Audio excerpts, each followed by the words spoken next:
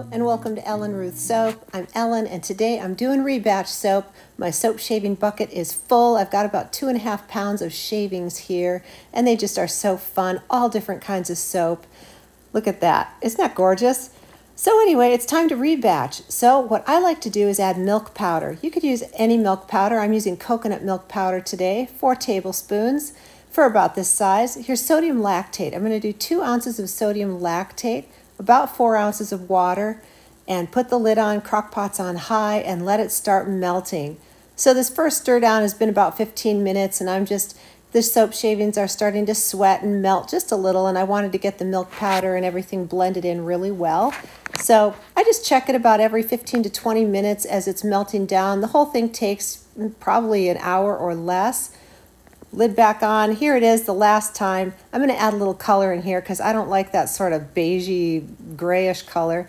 And my new mica from Rustic Essentials is gorgeous. So we're just going to try to make this look as pretty as possible. I like to leave little speckles in my Rebatch soap so it kind of looks like a confetti bar. I don't melt it down all the way, although you definitely could if you want to just keep melting till it's all entirely, but I like the little flecks in there. So I think the color's pretty here. I'm happy with it. And it's nice and hot, and so you've got to move quickly to get it in the mold while it's still really warm.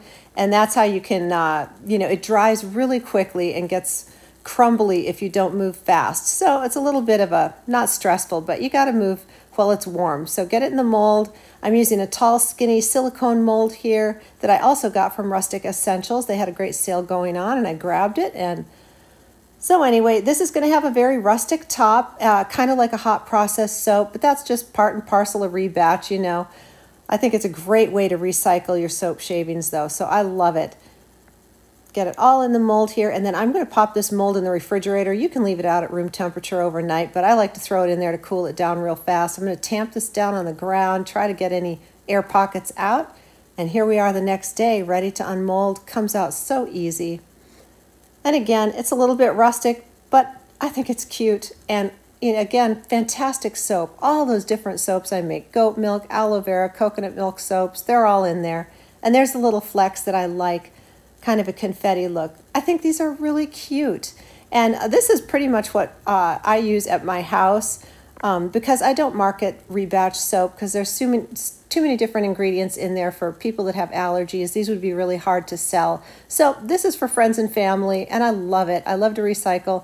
Here I am making soap shavings out of my soap shaving soap, which always cracks me up. And I stamp them just because it's fun. I can't resist. I love to stamp soap. So there's the logo stamp. And then I have this little stamp that I got on, I think, Amazon a long time ago. If I can find a link for one, I will put it down below. You can find different soap stamps online, but this one's really old. I think it's just really cute, handmade. Love to stamp my soaps. So there it is. This is Rebatch, and it just kind of is what it is, but I love to recycle. I don't like to waste anything. When you put all the good stuff in your soaps, I don't want a single bit to go to waste, and I think this is a terrific way to recycle all those soap shavings.